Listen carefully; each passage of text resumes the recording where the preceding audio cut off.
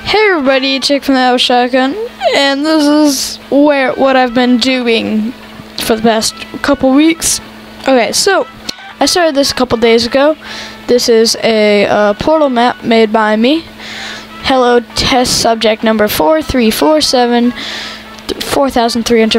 You are about to begin the Aperture Laboratories Perpetual Testing. Push button to start. Oop, go through the portal. There we go. This is the first 3 chambers I'm going to show you. Here, let me get out of game mode 1. Okay. So you're going to start with long fall boots. G is a button to pick up companion cube blocks. And you're going to go through here. And what those do is that they close this, and then you can't go back through that. This is the Aperture Science handheld portal device. It will only shoot one colored portal. Use it to travel through small spaces like this test. So, this test right here, sorry about that missing texture thing. It's just because it's just a glitch in the game. I'll try to reinstall a mod, see if it fixes it later. But for now, it's not really a problem. So, and then there's the fire and blue and stuff. Texture's just a little messed up. So you go through here, pick up the cube, put it down there, and then boom, this is open. And then that closes, and then you can't go through this. And then this is test number 3. I guess you could put a picture of Will Ferrell and saying, "Well, that escalated quickly." It really did. From Anchorman, if you haven't seen that movie. It's a great movie, you should. So you go up here, or whoops, boop. Oh, and long fall boots make you have make sure you have no damage. Okay, so you go up here.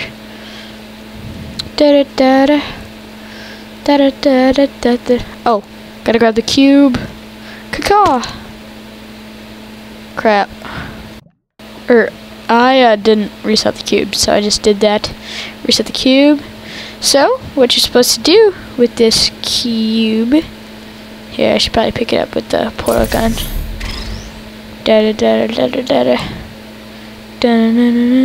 Batman. The spiral staircase is kind of long to take, but if you're not stupid, you should only be doing it once. So, down. It'll go through. Boom. Boom. Just don't take no damage, because you got them boots. Put that there. Go through here. This is supposed to be like one of the elevators.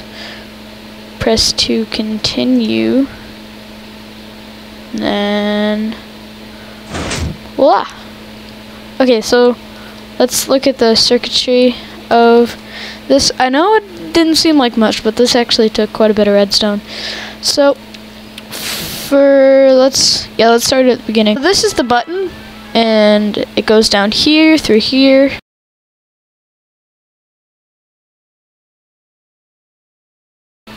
Goes through here, yeah. And it first thing it does is it pushes that out, and see that gets activated. And that portal goes up, it goes around here, basically does the same thing, goes around here, pushes this out, so that's activated. So that's the first thing. Now we'll go to the door. So, when the pressure plate goes on the door, or when the cube goes onto the door, well, a redstone circuit gets sent out to right here. Wait, that's another test chamber. It gets sent out, and I believe it should be like right here, I believe. It goes through, and it sends an impulse to the door, to both of the things, and then that opens. So yeah, it's just basically a door. Yeah, and then you go over the pressure plates, then the toggle thing, it pushes this out so that the pistons can no longer work, and it just deactivates them. Basically, that's what all this stuff is. Just a little bit different each time. And over here, we have, so when you press the button, yeah, first thing it does is it teleports you to over there, which is going to be the next 3 set of chambers. So, and then the next thing it does is that this right here, it's a toggle button, and the second thing it does, it goes around here and it deactivates the orange portal over there, so you don't have to be worrying about all that, because you're just using the default portal gun, and there's like 6 or 7 different portal guns, so you have to deactivate the orange portal every time so that it works. Okay, so then you go this, a whole bunch of repeaters, and then after a while it will activate this and open sesame. So yeah, and then the way to restart everything is by doing this. Just going over here. See this one piece of redstone right here? That's what makes everything run.